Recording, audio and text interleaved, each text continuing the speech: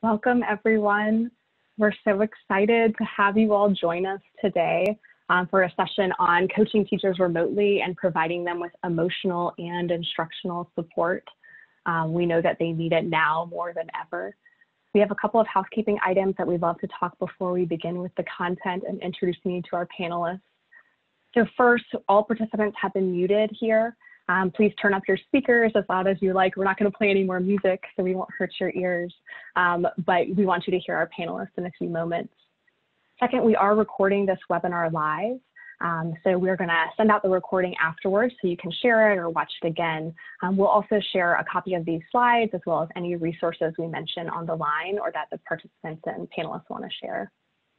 Of course, feel free to chat us at any time. If you have concerns or technical difficulties, you can chat to our tech support colleague who's on the line right now, or you could also chat all panelists. If you could provide your email address, that way she can respond to you via email or get in touch with you one-on-one if you're having any technological difficulties. All right, so let's dig in. Hello, my name is Kendall King. I'm a consulting manager at Public Impact. I honestly feel honored today to have the opportunity to introduce you to three amazing multi-classroom leaders, all of whom led teams of teachers throughout the COVID shutdown last year. And then they have several lessons learned from that experience that they're taking into their practice this year as they support team teachers remotely or in hybrid roles. Here are our objectives for this session. We hoped that you're able to learn from these multi-classroom leaders and understand how they continue to provide strong support, both emotionally and instructionally for their team teachers, again, in a remote or a hybrid setting, and then amid the crises that we're dealing with now as a nation and a world. We also hope you'll have an opportunity to ask questions of your own desire to these multi-classroom leaders. So whatever your burning questions are, send them our way. We're excited for them to hear your voice. And then lastly, we hope that you're able to leave with some tips, some tricks, or some best practices that you can put into your own circle or into your own practice as a teacher leader, as a teacher, a school leader, or supporting other educators in some way. So many of you are already familiar with our work at Public Impact. But for those of you who are not, Public Impact is a national education consulting firm. We're based in Chapel Hill, North Carolina. Our mission is to dramatically improve learning outcomes for all students, with a focus on students of color, students from low-income families, and other students whose needs have historically not been met. One of the main ways we strive to meet this mission is through our creation of the Opportunity Culture Initiative. Opportunity Culture aims to reach more students with excellent instruction and, frankly, to disrupt the status quo of education as we know it. We hope to pave the way for excellent teachers to earn significantly more money by reaching more students and by increasing their leadership scope. The word you hear educators say the most often with Opportunity Culture is support. It's all about support, supporting new teachers, supporting veteran teachers, and supporting all teachers in between that spectrum. They do it through on-the-job guidance every day through lots of activities. And as one teacher put it, we help them become the teacher they've always aspired to be, and now they actually have the support to do it. And research is showing the efficacy of opportunity culture. Teachers who were on average at the 50th percentile in terms of student learning gains, who then joined teams led by proven excellent teachers, are now getting student growth results that are matching or approaching that of excellent teachers. We're really excited about these results and what they could mean for students. And we're really excited to see how the initiative is growing across the nation. You can see on this map here where we're locating and how we've grown since the 2013-14 school year.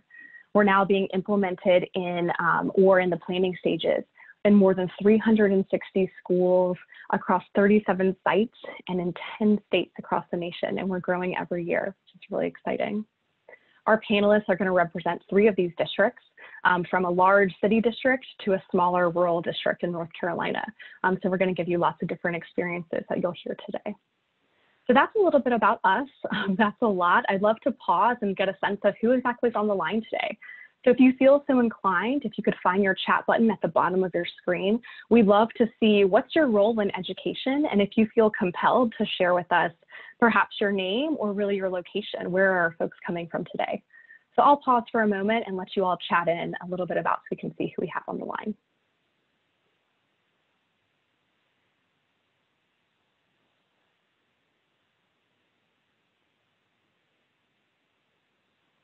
Awesome. I see some Texas. I see North Carolina, Memphis. Very cool. I'm seeing MCLs. I'm seeing other folks. I'm seeing instructional coaches. Very cool. Dean of students, assistant principals, Kentucky.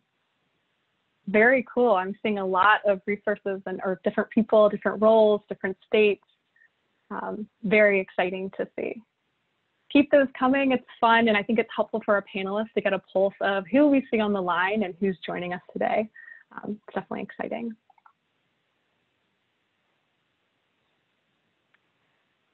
All right.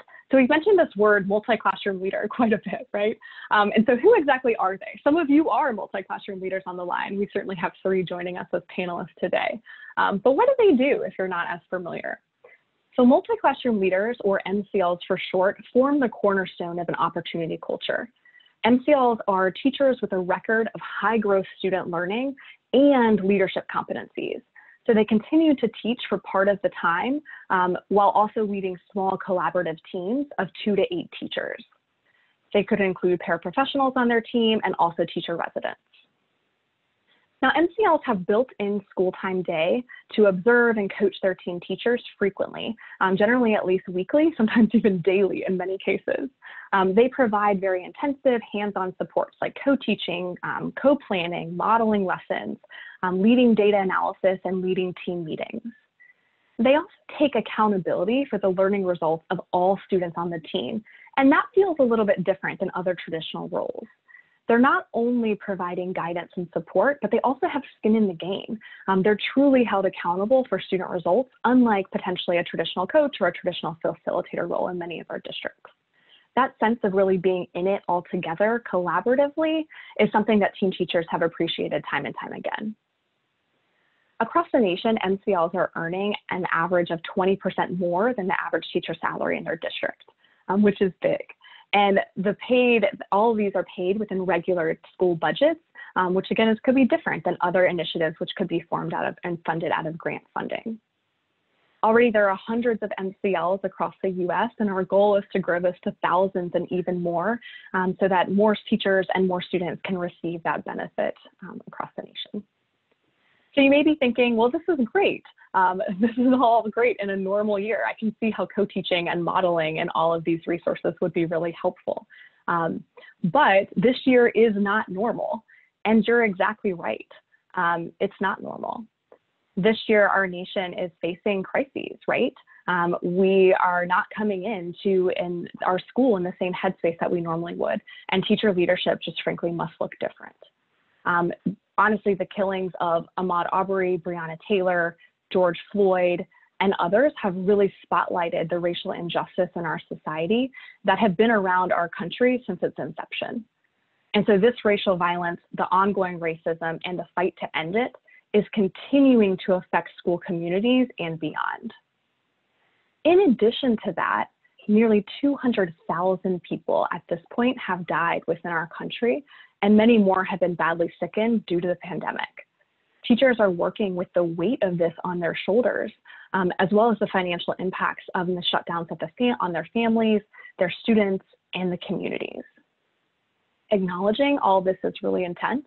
It's a lot to take in, and I'm going to pause for a second for a moment of silence for victims of COVID-19 and their families, for victims of racial violence, and for any others who are suffering right now.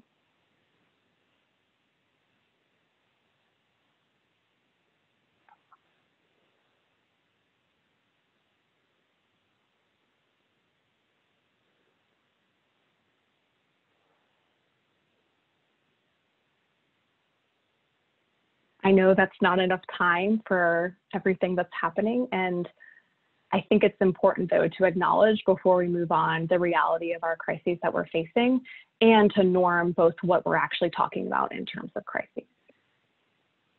So yes, this year is very different. We thought one thing that might be helpful to frame our discussion today would be a familiar framework. And so this framework here, it could be useful for understanding the emotional needs. It might be familiar to many of you, Maslow's hierarchy of needs. So as you know, it explains that we all require basic needs like shelter and food and a sense of security or safety. Then we require psychological needs like friendships and a sense of connection and self-esteem, until ultimately we can get to that self-actualization, which is the desire to grow and become the best that one can be. Of course, MCLs, I'm sure we'll hear today, they're always considering these needs in any year, but this year more than ever, it's absolutely crucial that MCLs can create a sense of safety, belonging, and respect for the teachers on their team, because the reality is that teachers might be showing up with gaps lower on that pyramid. In addition to all of this, it's crucial that we think about we also have a learning crisis, where gaps among students are getting bigger and bigger as we speak due to the crises. The main goal of opportunity culture is high growth student learning, even when students face significant challenges, and that just doesn't change during a pandemic. On the screen, you'll see our framework for instructional excellence, which is based on hard research and what great opportunity educators tell us is critical. As you can see on the screen, excellent instructors are planning ahead. They're connecting with students and families. They're leading the classroom with purpose and compassion. They execute rigorous and personalized lessons, and ultimately they're constantly monitoring, adjusting, and sharing data to continually improve their instruction. You'll see in the chat that my colleague Sharon, who is a participant on the line, is going to send out a link to this summary on our website for more details. She'll also be sharing out links as we go along, and she'll share them after this webinar as well in the follow-up email. So when MCLs can support their teachers emotionally and instructionally, then teachers can support their students' emotional and instructional needs, which can ultimately lead to students feeling better and learning more. This is our goal. So how are our MCLs on the ground actually doing this? How are they leading their teams remotely during crises and periods of high stress to still ensure that all students are receiving an excellent instruction? I'm excited to introduce you all to our MCLs so that we can find out and hear what they're doing on the ground. So without further ado, we have our 3 MCLs, and I'd love to have them each come off mute and introduce themselves. Sherelle, perhaps we'll start with you, and then we can go in order of the screen. If each of you could introduce your name and share the grades and subjects that you lead as well as your school and district, that would be awesome. Hi, I'm Sherelle Sanders. I am the lead for the 6-8 Math and Science team at Martin Millennium Academy in Edgecombe County, North Carolina. I'm Keisha Wheat, and I am the Literacy MCL at Randolph Elementary School, and I support teachers in kindergarten through 2nd grade. I'm Fred Hoffman in Guilford County Schools, North Carolina at Fairview Elementary, working with 4th and 5th grade science teachers, but also supporting other grade levels as well in regards to our male students. Lovely. Thank you all for introducing yourselves and for being here today. We're excited to learn from you. I have several questions prepared that I'd love to ask you all. And then after that, I'm going to shift to the participants on the line to ask some of their burning questions and see what you all would like to know. As I ask those questions, I'd like for the folks on the line, you can go ahead and start thinking about what questions you might want to ask. So at the bottom of your screen, you'll see a little icon that says Q&A. Looks like this, I just circled it on the computer. And that's where you can actually click that button and you can type in any questions that you'd like to ask our panelists. Then if you see a question that you'd like to also get answered, you can like it by clicking that little thumbs up button at the bottom, and that will essentially upvote it. So the questions with the more likes will show up higher on the screen, and we'll know to prioritize those questions when we get to our Q&A portion. So feel free to start typing that in as we start with our first prepared questions. So I'm going to go ahead and stop sharing my screen so that you can see all the participants on the line. All right, so my first question for you all, and why don't we still go in that order that was on the screen? So Sherelle first, then we can go as follows. So given the crises we discussed moments ago and the uncertainty of what the rest of the school year will look like, I'm wondering, how are you all addressing the socio-emotional needs of your teachers? I appreciate you, Kendall, for enlightening us with the information and making sure that everyone is aware of what's happening and how important it is. One way that we're addressing social emotional learning is just being able to check in with our teachers every day. So I like to ask, how are you, whenever we have a conversation, and just reminding them to take time for themselves. And just understand that everything is okay. Nothing needs to be rushed. We also need to, like I said, just take our time.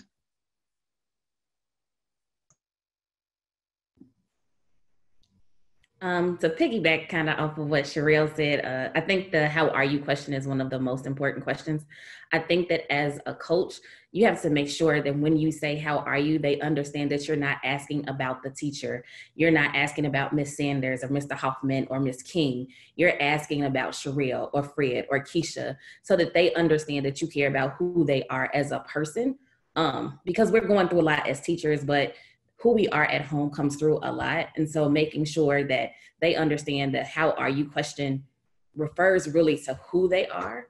I think the other important thing that I've done with my teachers is to ensure them, no matter what they say, teachers have a tendency that when they ask questions, they say, I'm so sorry, I just have one more question. And just to make sure that they understand that they aren't bothering you, to say, you know, this is my job. I am here to support you. You are not alone in this work. And making sure that they know it's a team effort with everything that we're doing, so that it's a us and it's never an I, so teachers don't feel like they're alone in this space. Sherelle and Keisha did a phenomenal job already bringing great stuff to you. One of the things that I do is we have a vertical team meeting every week. And in that vertical team meeting, I'm able to ask the question of what's impacting you in your body, in your brain, and in your being. And that brings a lot of interesting responses, as Kendall alluded to earlier, of just what we have going on and what we're facing as instructional coaches, what our teachers are facing as well. And it's amazing some of the responses that I get there, because sometimes it's just literally physical stress. They feel like the weight of the world is on their shoulders. There's other times where it feels like they can't keep straight all the different small groups that they have to meet online, or the one-on-ones that they have to have online, or what was the next initiative by the district that's come down that may change their schedule radically. And so also just, you know, their passion for education, and how that can be a struggle some days. You know, I was just talking to my administrator today, and how one day is a great day and the next day can be that struggle of, I just miss physically seeing children and being in proximity and just feeling the energy of the educational moment. So asking that question at the start of meetings and throughout the week really brings about an authentic response from them. Thank you all for sharing that. It's really refreshing to hear how you're thinking of that as humans and kind of incorporating that not only as a one-off thing or like a separate thing, but also included within your ongoing work that you would be doing anyway. I think that seems really valuable at any time, but especially now.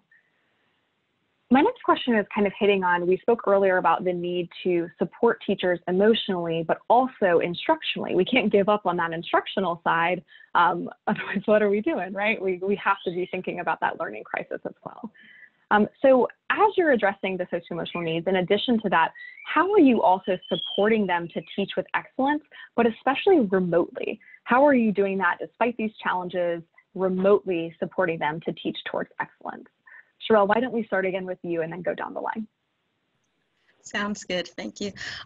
One way that I'm working with teachers is we're continuing our coaching cycles. Just like before, we're having those one-on-one meetings about what I observe in the classroom. Now, it looks different now. When we have our one-on-one conversations, I like to give my team teachers the opportunity to either be face-to-face, because sometimes we like to be together, even though we're 6 feet apart, we're still in the same space, or virtually. Again, it's about comfort level. But we also have virtual classes, so we have live sessions.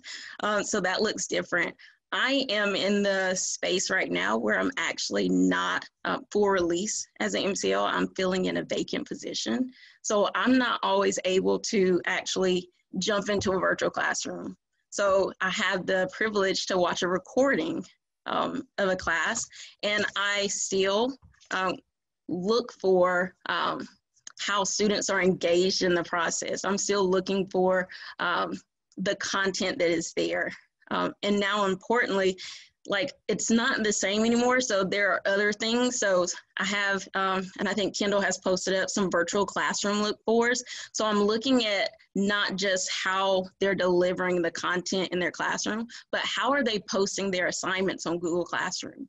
Are they clear? Are they engaging? Is it high quality material?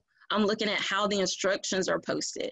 Can students access those assignments? I'm also looking to see like how teachers are planning. I'm looking to see how they're providing feedback to scholars as well.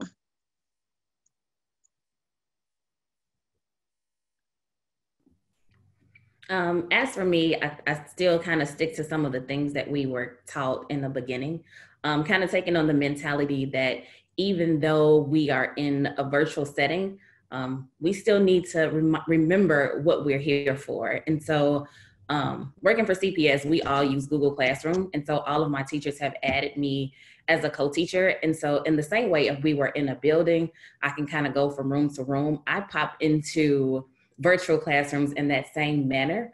And so with being in that space, I'm still able to provide that positive feedback. I think especially right now, everybody feels like they're new to learning. Everybody is a student right now, because even though we went to school to teach, we did not go to school to teach virtually.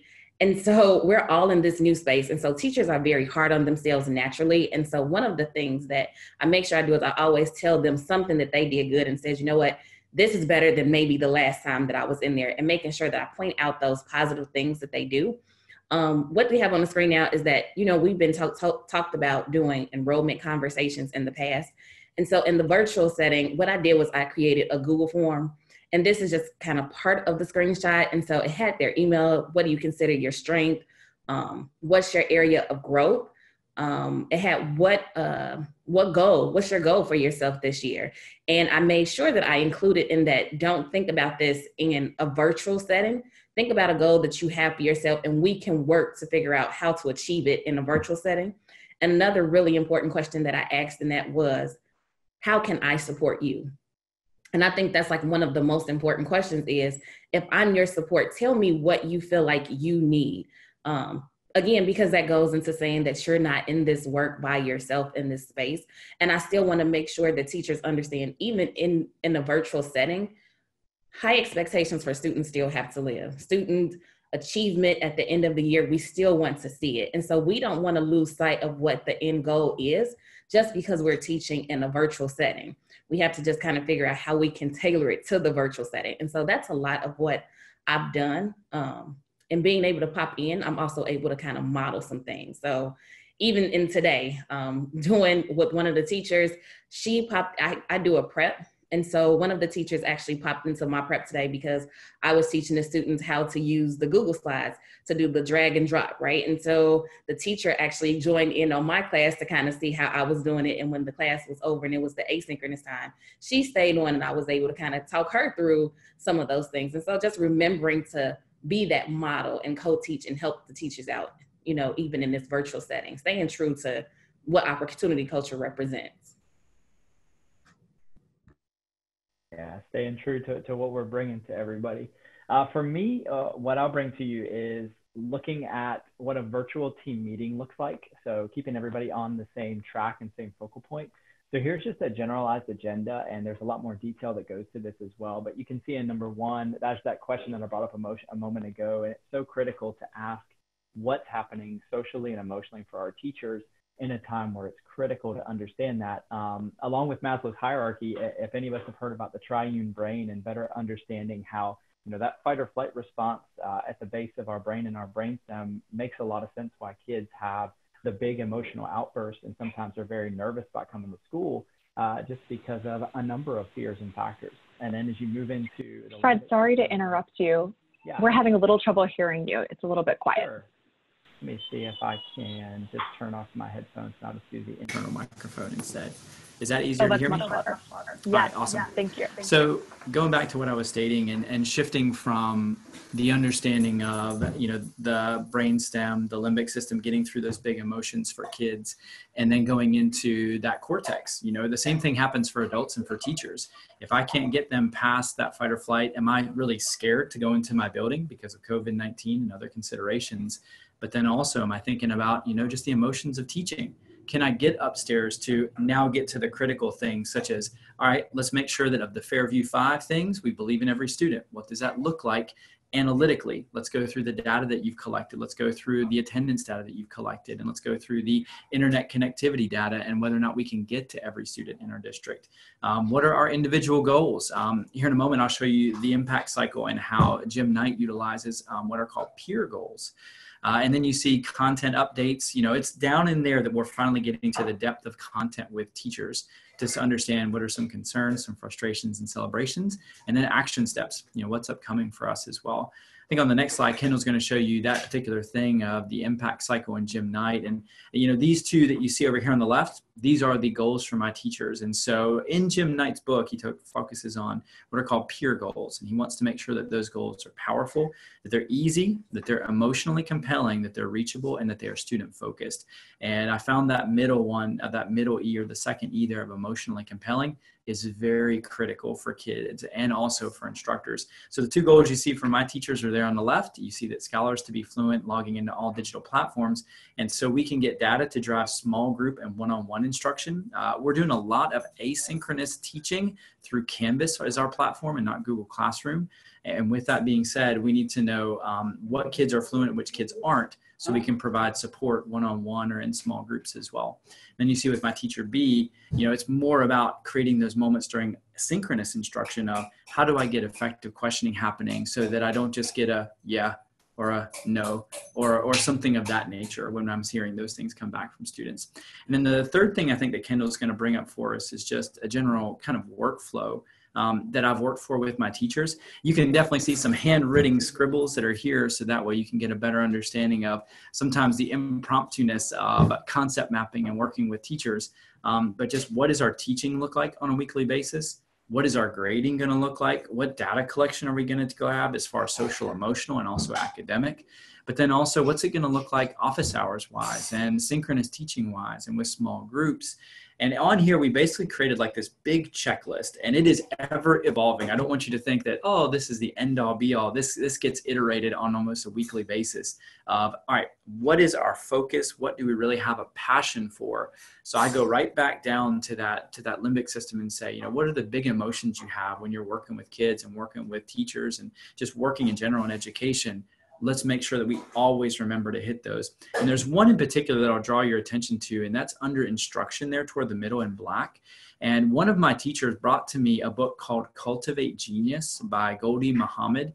And it is a phenomenal book that talks about the 4 concepts you see there of identity, skill development, intellect, and criticality. And that was an example of, this is my second year working with the teacher that pushed me toward that book. And I've been really excited that now that I'm getting year 2 with some of these teachers, I'm getting them to come with their passion and bring something to the table to say, hey, will you read this book with me? Or will you look at this blog post? Or will you listen to this podcast with me? And what do you think? And that's where things get really exciting instructionally.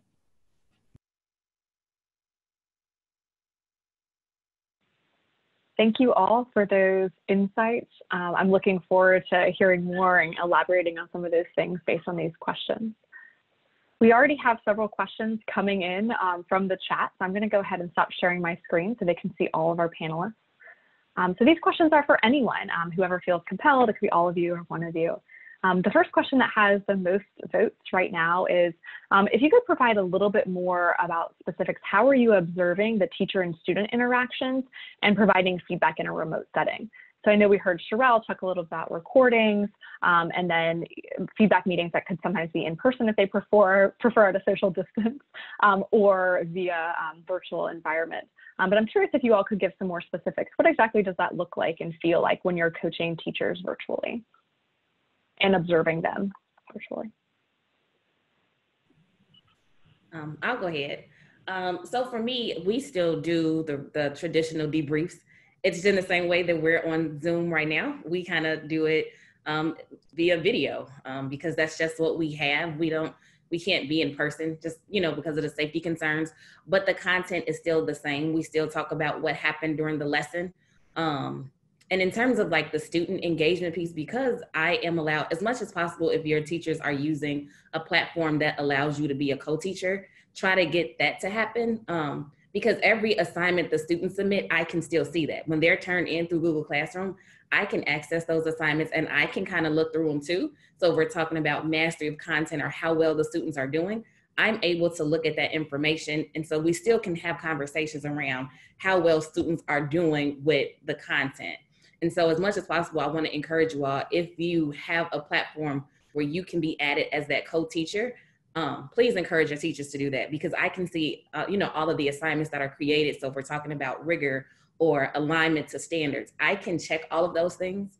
And then in the conversations, it's not just a random conversation. Those debrief conversations can always go back to how the assignment is related to the goal. You don't want to just have random conversations for the sake of having it. You want it to be true to the coaching cycle of there was a goal and we have these action items that are set to help us achieve the goal. So I think that's like one of the biggest things that I did. A lot of times when the students log off, I kind of stay on with the teachers. And so it's like real time. So sometimes I'm taking the notes as I'm on, and then that debrief conversation is going to happen right away because it's necessary, right? They want to know before they log on for that next class if there's something that could be done differently or something that should be addressed. And so making sure as much as you're available, provide your feedback in the same way the students should get theirs. We are the model for teachers in terms of how things should be.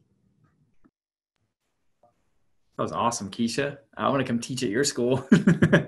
So the way we've taken a model where we do a lot more asynchronous teaching than we do synchronous. So we're doing a lot of recording, which just puts itself right into the platform of the Get Better Faster protocol of see it, name it, do it. Because literally I have teachers that will get 2 minutes, 3 minutes into a video and go, oh, no, stop. And this isn't like a Hollywood production where we can just have an editing crew to go back and edit things and stuff. So it's literally them starting back over from scratch a lot of times. And that lends itself to, like Keisha was just saying, that in the moment, like real-time feedback of, hey, I just saw this and I just saw that happen. All right, let's think about what we want to do going forward. And you really are almost in real time now starting to go through that protocol of name it, see it, do it. And I found a ton of success with that really quickly, to the point to where we're seeing the asynchronous lessons be really targeted and really on point. And then when we go into synchronous times of, small groups, one-on-one, that's when kids are asking really great questions because they're getting high quality instruction.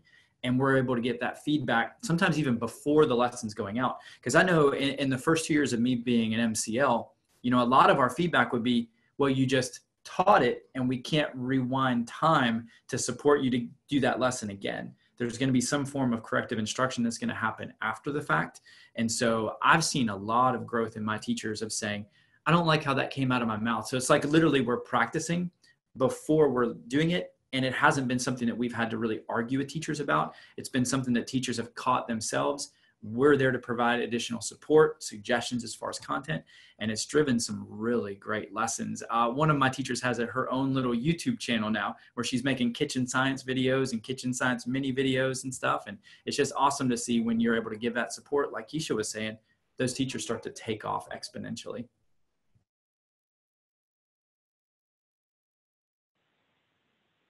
Thank you. I think one thing that really resonates with me hearing you all talk is that kind of the nuts and bolts of the MCL role hasn't really changed. You're just kind of shifting the platform and the way you're doing it from in-person to remote, which I think is really, really interesting. And sometimes at the beginning of the pandemic, not what people originally thought was the right thing. I think sometimes people shifted to maybe I need to focus all in only on emotional support. And what we're seeing is most successful is doing both, continuing those MCL duties while also supporting emotionally. It looks like we have another question on here that's gotten a lot of likes. So I'm curious what you all will think and how you'll respond. So how have you coached teachers around time management during virtual learning? So I'm curious, like as a follow-up, is that going to be time management like during a live session, or time management as far as like planning for that? Why don't we start with planning, like overall planning of how to do everything, and then you could also hit on time management during a session if helpful. I think a lot of it is we're coaching around like what are the big picture, what are the big key ideas that we need to focus on for instruction. What I've noticed is that teachers want to continue to do the same exact thing they did in their classroom, which takes up a lot of time. And it's brought up a lot of questions of like how much time we actually spend in the classroom. So it tended to be teachers would fill in like a lot of different things to fill in time, but now it's let's really focus on what's the most important concepts and let's draft it in the most rigorous way, and in a way that doesn't, require like a lot of new technology as well, because that takes up some time on the teacher's end, is trying to incorporate the technology when we need to focus on the content first.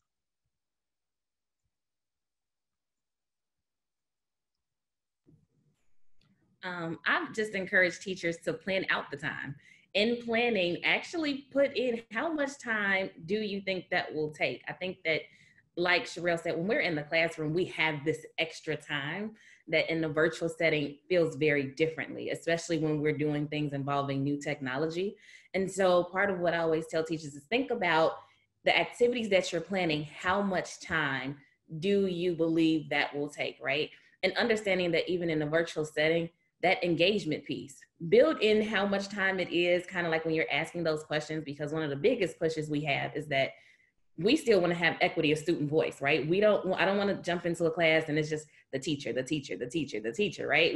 We still want the kids to be able to talk through what they're learning. And so one of the biggest things is just saying, think through the time piece, right? Think through how much time do you think that it would take the students to do that? How much time do you want to give? And then also just encouraging maybe using timers.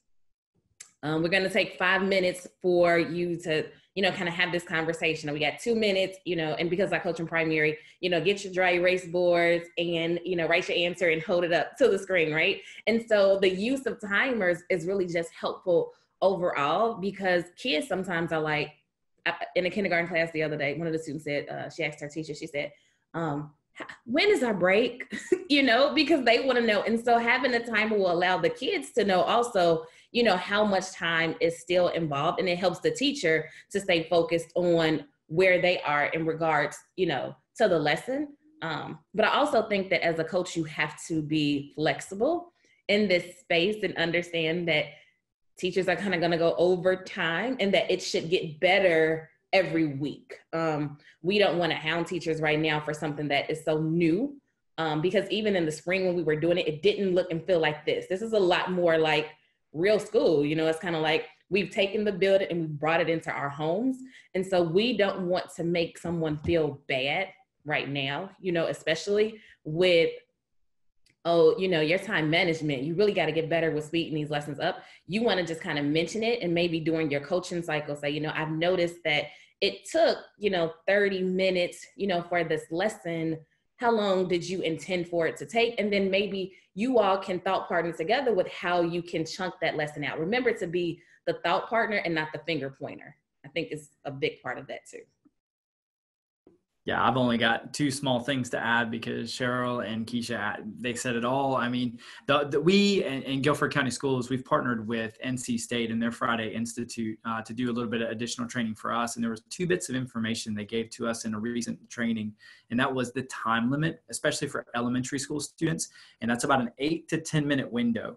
And we saw a few of our teachers the first time that they were doing synchronous live, were thinking, all right, it's 45 minutes to an hour. That's about the time that we would do, like, Keisha was saying, in the classroom. So that's, I guess, what we should teach. And then you got kids going, can I go to the bathroom? Even though no one's holding them in the chair. Like, they literally could get up, walk away from the computer and go to the bathroom. But they're so trained to that they have to, ask for permission and things. So recognizing for teachers to say after about 8 to 10 minutes, you've got to think about a way to shift the learning to make it physical in some capacity. And then also the carrying capacity for elementary school students is about 1 to 4 bits of information during that time. So you're thinking, you know what, maybe during that 45-minute to an hour type of class that you had in the building, we're going to have to simplify that because they're not going to get the direct feedback that they might get by putting their hand up and you being able to come over and saying, all right, independent work time, everybody, and you walk around the room. Well, now it's going to be, we just need to focus on this one strong objective or point and make sure that everybody has a good understanding with it. And then as I get to you, you know, in our live or in one-on-one times or in other small group times, then we can finish up and then we can really drive that home. So as far as seeing that, as far as time, I really like hearing that word chunk. I think Keisha used that word a moment ago of just chunk it up. So that way it does not overwhelm them neurologically. Fred, I really appreciate your response about chunking it and kind of building on everyone's talk about kind of like the engagement for students. It actually leads us really well into the next highest question from the participants, which is about adult engagement.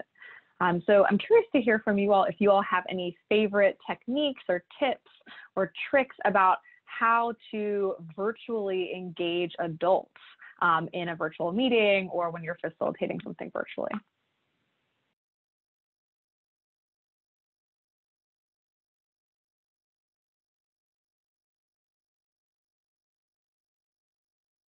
I'll chime in and state teachers just love fun.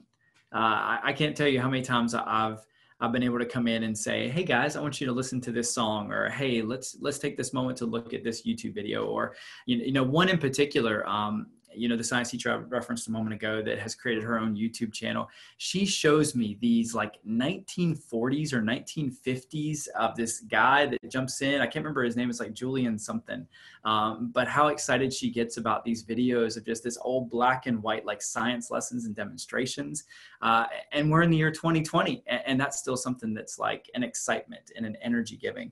Also along with that, as a staff, we do a really good job at our school, and kudos to my administration for just giving us space in virtual meetings every Friday to shout out one another. And there's a lot of excitement that goes into that, of being able to say, I'm so excited about what this group is doing or what that group is doing, and just creating that sense and that culture of just, you know what, I'm paying attention to you beyond just the academic, because there's so much more at stake here for children. And so one of the areas that my teachers love, and they call me out from sometimes, is using what's called tactical empathy, where I won't say, you know, things like, oh, I noticed, or oh, I think that that's happening, or I won't solve problems. I'll just make a blanketed statement like, it sounds like calling parents is difficult today. And then you'll get that regurgitation of just all the things that are there emotionally. And then it's, all right, if you could call these three and I'll call these three, and then we're there synchronously together working. It's really cool in those moments. I think another thing is to engage adults the same way you do kids. So sometimes, like, we've been in meetings and we've done jam boards where the adults were the ones that were doing the collaboration, or we've used Pear Deck meetings. And so, you know, sometimes it's just, one, it serves, again, as that model piece, but two, it kind of keeps everybody kind of paced along, and then you kind of get a feel for where they are and what their thoughts are. So I think that it's just keeping them involved. I think that adults are the same way, and it's probably harder for adults because when we have meetings with them, they've taught all day, right? And so they're like, I don't want to look at the screen again. I don't want to look at the screen. I just want to be finished. I need a break, you know, woosah moment. And so it is really important that you engage them in, one, something that's meaningful. I've learned that if it's meaningful to teachers, they will stay engaged. You need to make sure it is something that is relevant. What is going on in the space? What is like most important to deal with right now? And then just making sure that they are involved. I think that those are like kind of, when I plan team meetings, those are kind of like some of those things that like kind of stay at the forefront. And we know that student data is always there, and it's about how are we talking about this today though, right? And so sometimes it's like, oh, we're gonna look at this data maybe a different way. But just really making sure that you don't plan a meeting where you have a PowerPoint and then you're just going through it, reading it to them. That just doesn't work. Like, they can read it themselves, and so then you'll be looking at the screen and people are kind of looking around like you have to make sure that it's relevant and that you have them involved. Don't give information that they can read for themselves. You want to make sure it's relevant and that the collaboration is there. So I agree with you, Keisha. If it's just a PowerPoint, just send it to them in an email, but definitely has to be relatable, relevant, and engaging. So we do the shout outs as well, but we also get some inspiration from TikTok every now and then, and just have fun with it. A lot of the things we really wish that we could do on campus, but we cannot. But it's also fun to try to do it at home. So we've done scavenger hunts and race back to the computers. We've done guess who the baby is.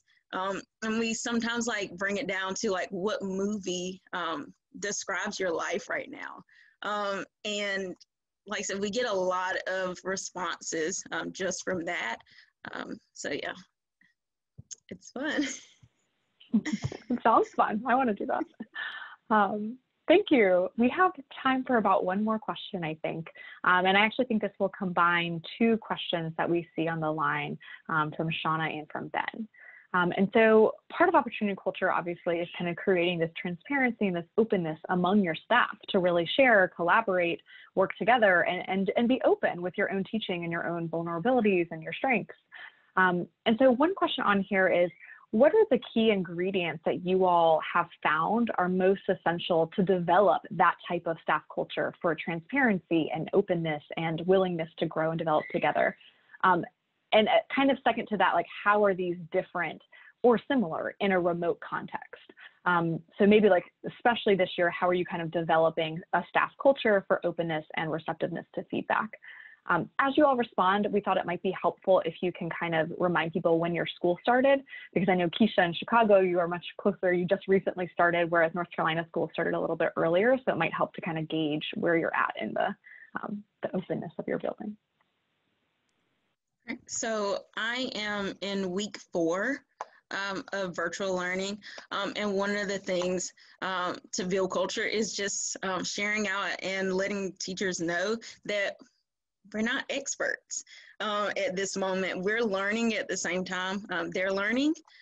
We have a different skill set as far as like the coaching aspect, but we're also learning how to coach in this space and just being willing to say like, I don't know sometimes, and I would like for your input, I would like for your advice and your take on this situation and how we can actually work together. And then I can add that to my toolbox, and thank you for that.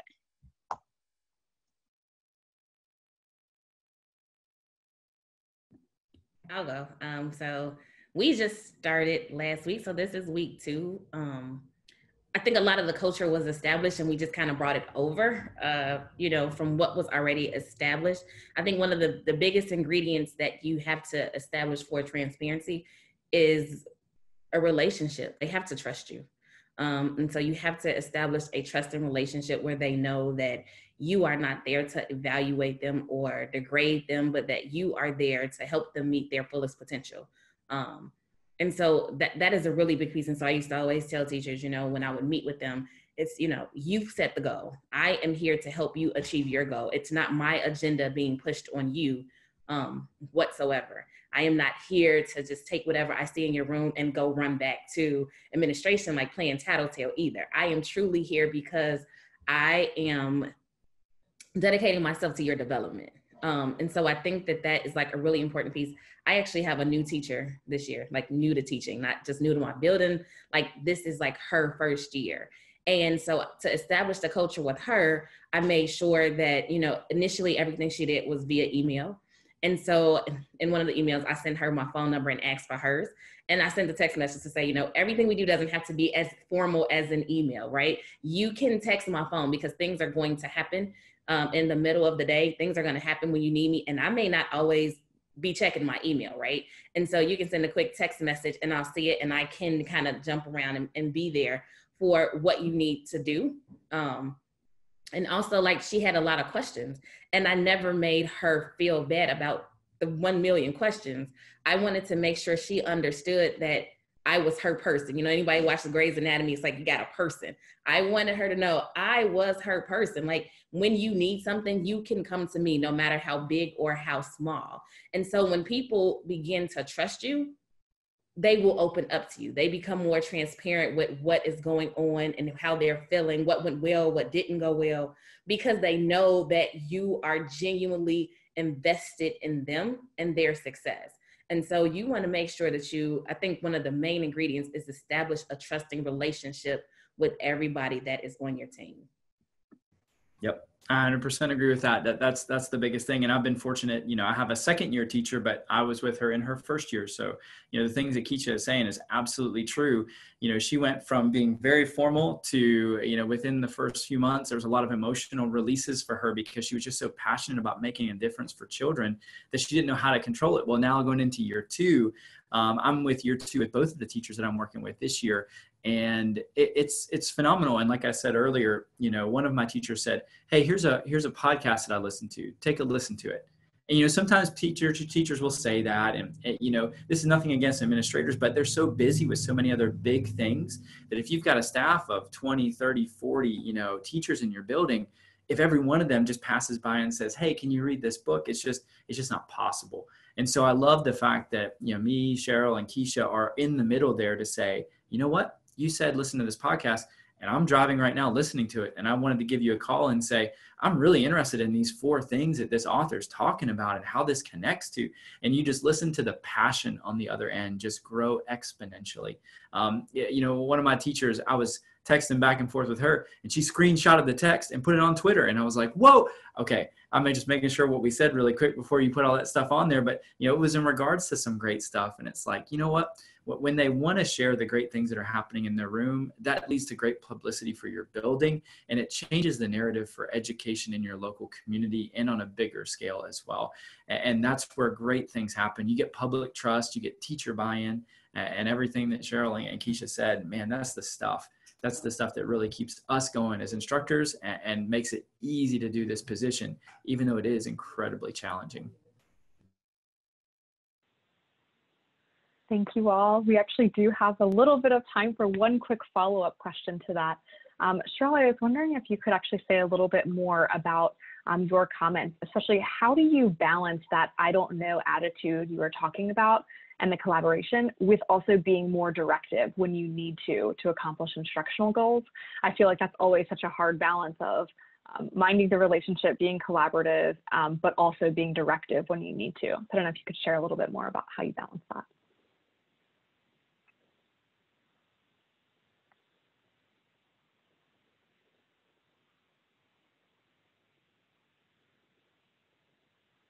You're on mute, Cheryl. Yeah, I was trying to find the mute button. Can you repeat that question, the last part? Sure, yeah. I was just wondering if you could elaborate a little bit more on how you balance that I don't know attitude and collaboration with being more directive when you need to be in order to accomplish instructional goals. So at the moment, I have varying experiences of teachers. A lot of times it is important to say exactly what needs to be done so that we can reach our goal. Sorry.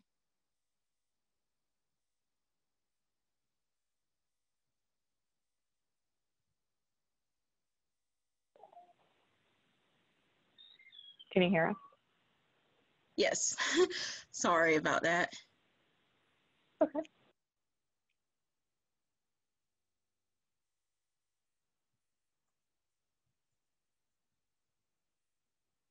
All right, and to add to that, like I said, it's important that we, oh my goodness, I'm losing my thought here. Kendall, I apologize for that. That's okay. I wonder, Keisha, that also kind of applies to what you were saying earlier too, about having people set their own goals while also, so I'm wondering how you balance when people have their own goals, but also you need to push them towards a certain direction. So I usually leverage it. I usually try to figure out how does the goal that they have set, how can I make it marry with the bigger goal that's there? And so I try not to put them in isolation. I try to put them together so that the teachers still feel like what they've set is important. And so sometimes I use that. And then because sometimes teachers set goals and they're like, oh, I know you can push more than that, right? And then sometimes I'm like, okay, well, if I can help you get to that goal, I can push the next one further, right? Or sometimes if a teacher sets a goal and I'm like, that's not really what we need to work at, sometimes I'll say, what do you think we need to do to achieve that goal? And so when we're making that list, I'll say, what about this? Right? You know, kind of ease those things in. And so we can kind of achieve those things while we work on the other goal. And so it's really about marrying it. You never want to take a teacher's goal and throw it out because it's not maybe what the bigger picture goal is. You want to make sure that they're tied together, if anything, so that what they've said is still relevant and important to the work that we're doing. Yeah, and I'll speak to that too. Exactly what Keisha said, the development of checklists, because what Keisha said, their goal might be one of the things to a bigger thing. And so like she's saying, put that as one of the checks that now is evolving into a much bigger thing than they may have initially saw, because they just, like Keisha was saying, she's got her first year teacher. What she brings as a goal may be very low level, but that's a step. That's part of that ladder that gets her to a new place. And I like that idea of scaffolding it to get somewhere. That's cool. Thank you all so much. This has just been so delightful to hear you speak. I wish we had a whole nother hour to hear you talk more and more about this, especially when on the difficult things like balancing, stuff like that. I'm going to share my screen again to show kind of a summary of some of the things that we heard our MCLs talk about today.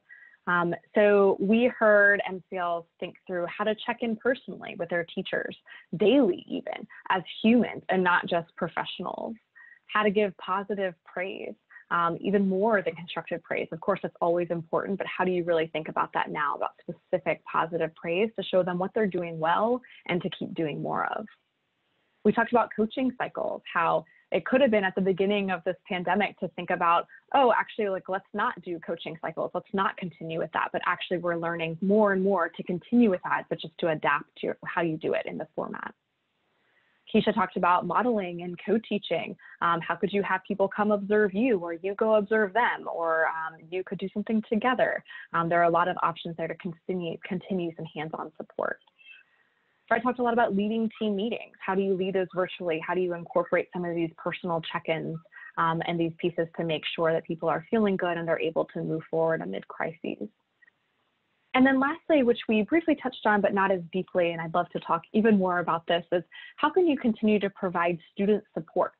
So one of the things teachers across the nation talk about loving most about their MCLs is when they're able to analyze the data and then really target students, pull them one-on-one, pull small groups virtually, and really lean in to help with remediation, with acceleration, and things like that. If we had more time, I'd love to ask about that with our MCLs. So many of you all are familiar with our website, and if you are, you know we frequently publish free tools and resources on our website. I'd actually like to highlight a couple of those now if I screen share. So if you go to opportunityculture.org, which you should be able to see on your screen, you can actually see our first banner here is responding to COVID-19, where we have several resources if you click learn more about at-home teaching and learning. So I encourage you to check that out and see how that, all these different things, including addressing students' trauma and lots of other resources. We also have several critical resources on critical elements of instructional leadership and excellence. And so you can access those if you click over here for resources for educators, and then go down one tab to instructional leadership and excellence. You can see here our framework that Sharon sent out earlier. We have leading a team, and we have achieving instructional excellence. And you can click on many of these things for resources and for videos and for things like that. A couple other things I wanted to point out, there's also several other resources under this Resources for Educators tab, including newsletters. You'll actually see information from this webinar that will be posted right here on this tab, and for hopefully future webinars. And then lastly, I'd encourage you to check out the What Are People Saying tab. Here you can see voices from our OC fellows, just like our MCLs here on the line today. You can see educator columns, you can see voices on video, and several other things about opportunity culture in the media. So check it out. There's a lot of free stuff there, and I'd encourage everyone to see what's going to be helpful. Lastly, I'm really excited to share this brand new opportunity with you all. So we are, because of this virtual world we're living in, we actually have the opportunity to provide even more collaboration across districts and across the world, or not the world, the nation, maybe the world one day. And so for the first time, we're able to offer a national professional learning series that's open for any Opportunity Culture principal or administrator, MCL, Team Reach teacher, or Reach associate. So if you are an Opportunity Culture educator or district leader and your district's not currently providing Opportunity Culture related professional development, consider joining our cohort. You can see on the screen, we have for each of the 4 strands here, we have role-specific PD, and there's a combination of content delivery and collaboration structured protocols called a problem of practice. Given the frequency of these meetings that are about monthly, the sessions are going to be about 1.5 hours to 2 hours. And so we're trying to minimize any time away from the classroom. Due to the virtual nature of the standardized professional learning cohort, districts or even individuals can actually receive this professional development at a much lower cost than could have been in previous years. So we're really excited about this opportunity and for the collaboration it could allow across the nation. You'll see more details in the follow-up email and contact information if you'd like to reach out to find more information. Of course, you can always follow us on social media to be the first to know about new materials or new opportunities. We will send everyone on this call the Opportunity Culture newsletter if you haven't received it already. Of course, you can always unsubscribe if you prefer, but it has a lot of really useful resources, tools, and information that we found really helpful. And as I log off, if you are joining us and you are an MCL, an OC administrator, or another educator in an Opportunity Culture school, we have private Facebook groups for you to connect with others that are in your role. So do consider us. These links are on the screen. Sharon can also email them out or chat them out. But on it, we see a pretty rich discussion where people are discussing advice, materials, collaborating across districts and across the nation, and really just able to discuss in a closed private setting with others who are in your same role. I thank you all for joining us today. It was a pleasure getting to talk to these 3 MCLs. I hope you all found it useful, and I hope that you're able to have a takeaway that will help you better support teachers in your circle. You can find my contact information on the screen. We'll also, again, send that follow-up email that will have more information and a link to any of the resources that we have here today. So thank you all for joining us, and we hope to see you all again soon at another function. Bye, everyone.